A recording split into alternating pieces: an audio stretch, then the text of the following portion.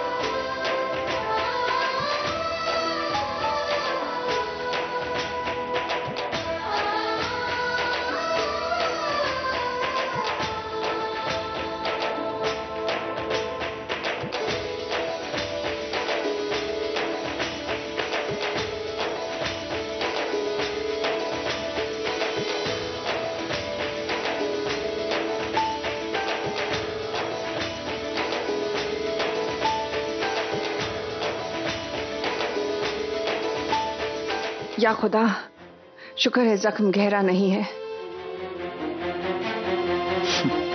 गहरा होता तो भी क्या होता अम्मी जान। जंग में लगे जख्म निशानी होते हैं आपकी जीत की। सिपाहियों को इन पे फख्र होता है। इस पर मरहम लगवा लो। मरहम तो तभी लग चुका था अम्मी जान जब हमने सुजानपुर के राजा के बेटे रतन सिंह का कत्ल किया था। भगवान दास भी जख्मी हैं। हकीम साहब, इनका भी इलाज करवाइए।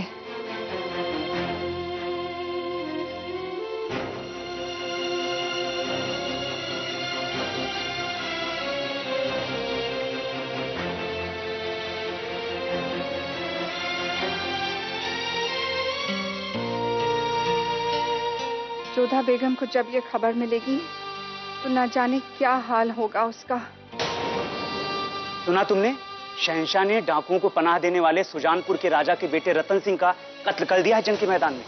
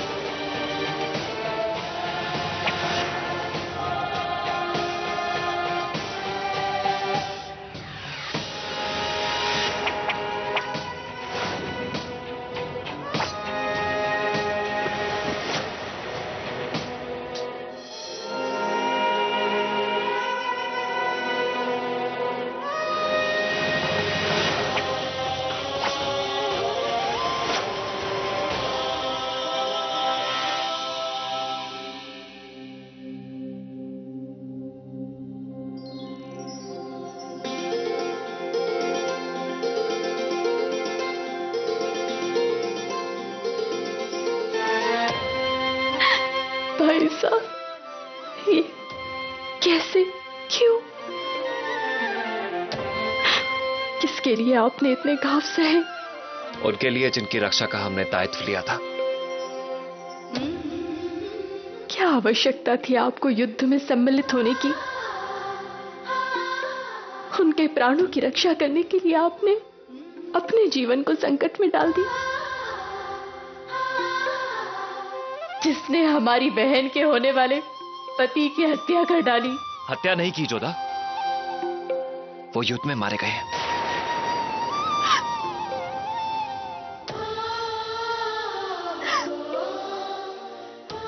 जोधा, युद्ध में तो प्राण जाते ही हैं। और फिर सुकन्या का विवाह? अभी हुआ नहीं था रतन सिंह के साथ जोधा। जोधा, तुम चिंता मत करो, कुछ ही दिनों में हम सुकन्या के लिए वर ढूंढ लेंगे। नहीं मिलेगा, कोई वर उसे नहीं मिलेगा। हमारे विवाह के पश्चात आप लोग कितने राज्य गए, परंतु किसी ने भी सुकन्या को अपना हाथ नहीं दिया। और अब जब चारों ओर यह सूचना जाएगी कि सुकन्या के भाई अपने ही होने वाले संबंधियों के विरुद्ध तलवार लेकर खड़े हो गए, तो कौन सुकन्या से विवाह करने के लिए तैयार होगा? क्या होगा अब हमारी बहन का? भाई साहब, हमारे दुर्भाग्य को सुकन्या क्यों भुगते? और ये सब शहंशाह के कारण हो रहा है, और हमें ये समझ नहीं आता कि आप सबने उनकी सहायता की ही क्यों? जोधा, वो हमारा कर्तव्य था, वो हमारे बहनों ही सा है। साथ ही बापूसा उनकी मनसबदारी स्वीकार चुके हैं, ऐसे में हमारा उनका साथ देना नीति भी थी और रीति भी। हम उस पल को कोस रहे हैं जब ये व्यक्ति हमारे जीवन में आया। क्यों हमने इससे विवाह की स्वीकृति दी? इन्होंने हमारा सब कुछ छीन लिया है, हमारा सुख, हमारा मान, हमारा गौरव, और अब सुकन्या का सौभाग्य भी छीन लिया। भाई साहब, हमारे मन से तो शहंशाह के लिए केवल हाय निकलती है कि वो। नहीं जोधा, तुम्हारे पति हैं वो। अग्नि को साक्षी मानकर तुमने उनके साथ 7 फेरे लिए। भूल के भी कभी उन्हें हाय मत देना।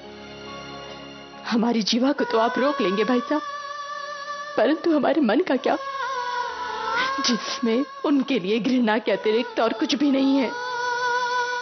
जब भी निकलेगी तो केवल हाय। नहीं जोधा, नहीं, हमारे वंश की मर्यादा तुम्हें ऐसा करने की आज्ञा नहीं देती। यदि ऐसा ही है तो अब हम वही करेंगे जिसकी अनुमति हमारा मन हमें देगा।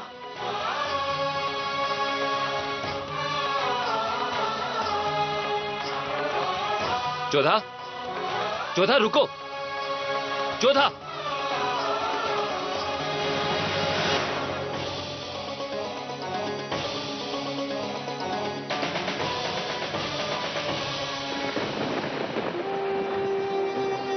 बिजली की कड़क सुनी, लगता है तूफान आने वाला है।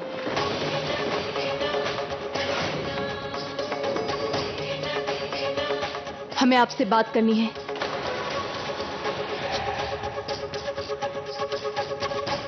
तक लिया।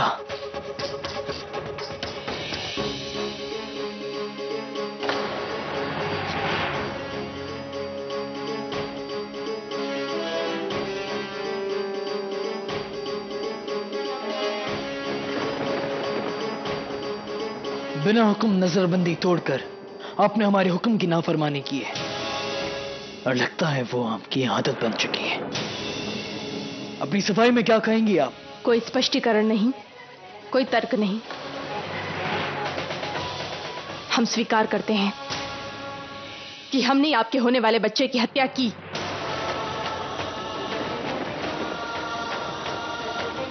रुकैया बेगम को धतूरे का अर्क हम ही ने दिया था,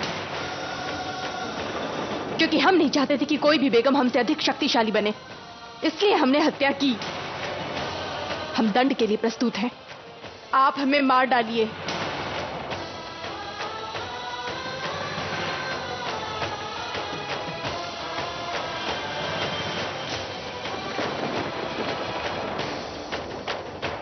मरने वाले की अंतिम इच्छा पूरी की जाती है शहंशाह, और हमारी इच्छा है कि आप हमारे भाइयों को छोड़ दें। युद्ध में भी उन्होंने आपके जीवन की रक्षा की थी, और हमारी इस योजना की उन्हें भनक तक नहीं है, और ना ही हमारे बापूसा को।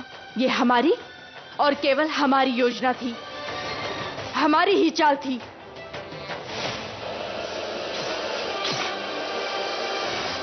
रुकैया,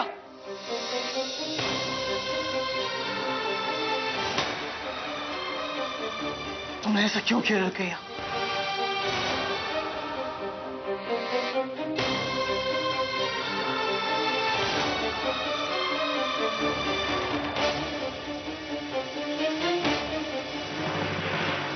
क्योंकि मुगल सल्तनत में किसी औरत पर शमशीर उठाना शहंशाह की शान के खिलाफ है, और वो भी एक बेगुनाह औरत पर।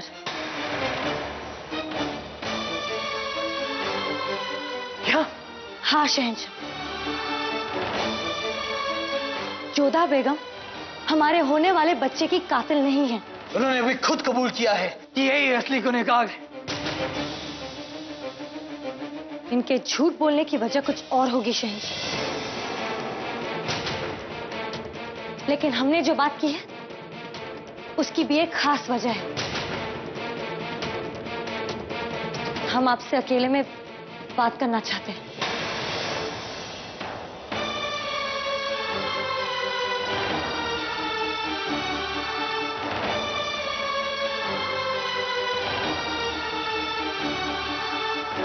रुकैया, अगर जोधा बेगम गुनहगार नहीं तो ये गुनाह किसने किया? गुनहगार का आपसे बहुत करीबी रिश्ता है जलाल। नाम सुनेंगे तो यकीन नहीं करेंगे। पहेलियां मत पूछो रुकैया, नाम बताओ उसका। नाम सुनने से पहले सबूत नहीं देखेंगे आप? ये क्या है रुकैया? ये वही डिब्बी है जिसमें वो धतूरे का अर्क रखा गया था, जिसे पीने से हमने अपना बच्चा खोया है। कातिल ने वो अर्क आमेर से आई हुई केसर में मिला दिया था, और जब पहरा बढ़ता गया तो वो इस डिब्बी से निजात ना पा सका। अब हमें ये डिब्बी जहां से मिली है, हो सकता है कि वो खुद कातिल हो, या फिर इस गुनाह में बराबर का शरीक। कौन है वो? कहां से मिली ये डिब्बी तुम्हें? सलीमा सुल्तान के यहां से।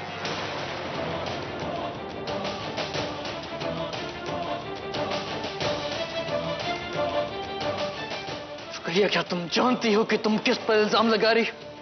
वो मरहूम खान बाबा की बेवा है, और आपकी बेगम भी। हम बेवजह ये इल्जाम नहीं लगा रहे हैं जलाल। आपके जंग में जाने के बाद हमने अच्छे से तहकीकात की थी।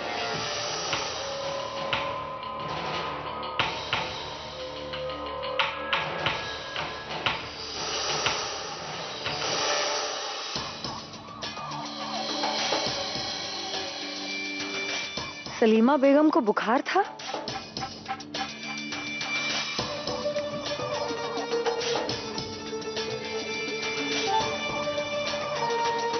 सलीमा बेगम, अब आपकी तबीयत कैसी है? आदाब मलिकाए बेगम। अरे लेटी रहिए। आप सिर्फ बेगम ही नहीं, रिश्ते में हमारी बहन भी है। कोई परेशानी की बात तो नहीं है ना? जरा सा बुखार है, दवा दे रही हूँ, 2-3 दिन में पूरी तरह दुरुस्त हो जाएंगी। जब महरूम खाने खां बैरम खान साहब से जुदाई का दर्द सह लिया, तो इससे ज्यादा तकलीफ देह दर्द हमारे लिए कुछ नहीं हो सकता। बेगम साहिबा, कुछ दवा पीसनी है, खलबट्टा मिलेगा? वहाँ देखिए।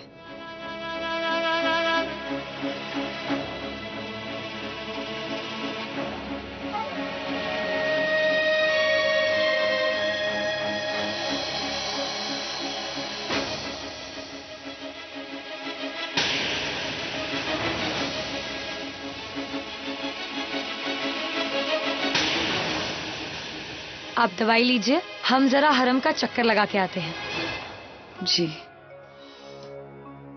इशारा क्यों किया हमें? खास बात करनी थी आपसे। तकलिया,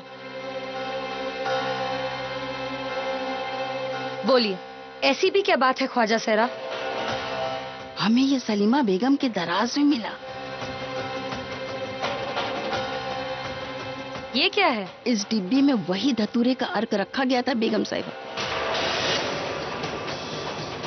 जिसकी वजह से आपका बच्चा गिरा। या खुदा,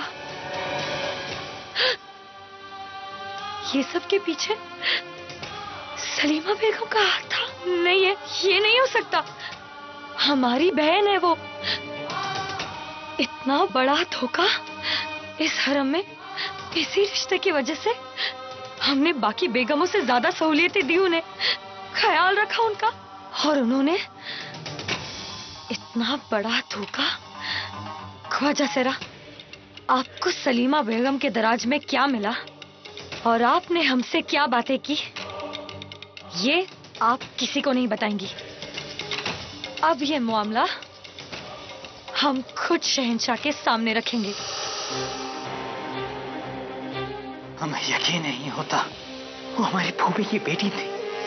खान बाबा के इंतकाल के बाद हमने उन्हें सहारा दिया, रहीम के अतालिक बने और उन्होंने हमारे साथ ऐसा किया। यकीन तो हमें भी नहीं हुआ था जलाल।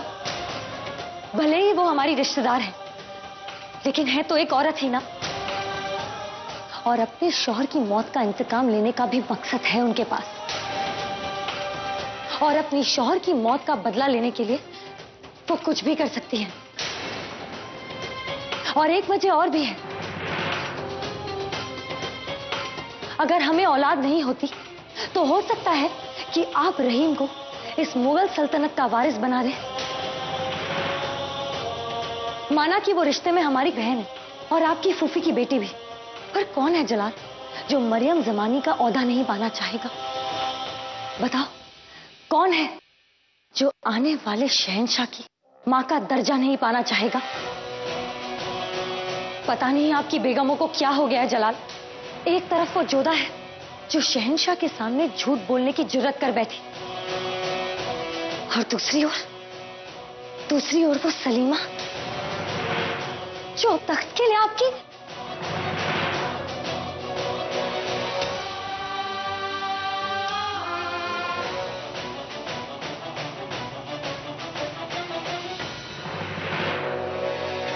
हमने आपके होने वाले बच्चे की हत्या की। रुकैया बेगम को धतूरे का अर्क हम ही ने दिया था, क्योंकि हम नहीं चाहते थे कि कोई भी बेगम हमसे अधिक शक्तिशाली बने, इसलिए हमने हत्या की। हम दर्द के लिए प्रस्तुत हैं, आप हमें मार डालिए।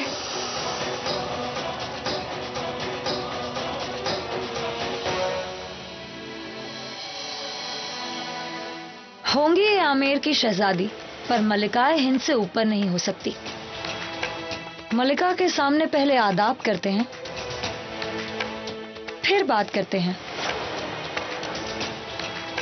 लगता है तुमने सिर्फ आसमान छूने वाली बातें सीखी है, जमीनी हकीकत किसी ने नहीं सिखाई तुम्हें कि पानी में रहकर मगरमच्छ से दुश्मनी नहीं की जाती। रुकैया बेगम ने क्यों हमारी रक्षा की? इतने विश्वास से कैसे कह रही थी वो कि हम निर्दोष हैं? क्या वो अपराधी के विषय में जान गई है? बात क्या है? होशियार शहंशाह बादशाह जलालुद्दीन मोहम्मद तशरीफ ला रहे हैं।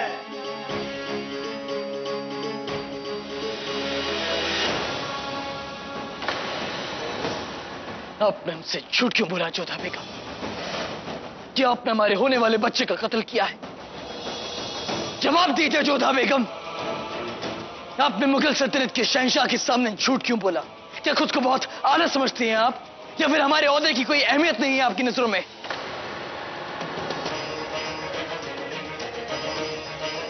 महत्व तो हमारा नहीं है आपकी दृष्टि में। खेल समझा है आपने हमें, हमारे जीवन को, हमारी भावनाओं को। आपका और हमारा संबंध केवल एक खेल ही तो है आपके लिए। विवाह करके हमें आमेर से आगरा लेकर आ गए, खेल था। पत्नी नहीं, दासियों की भांति हमारे साथ व्यवहार किया, खेल था।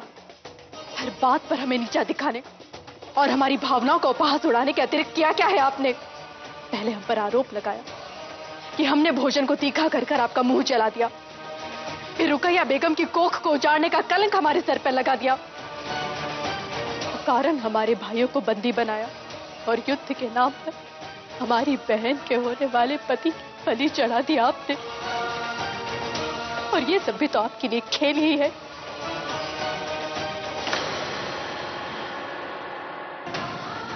एक पत्नी को उसी का पति नजर बंद कर दे, इससे बड़ा अपमान क्या हो सकता?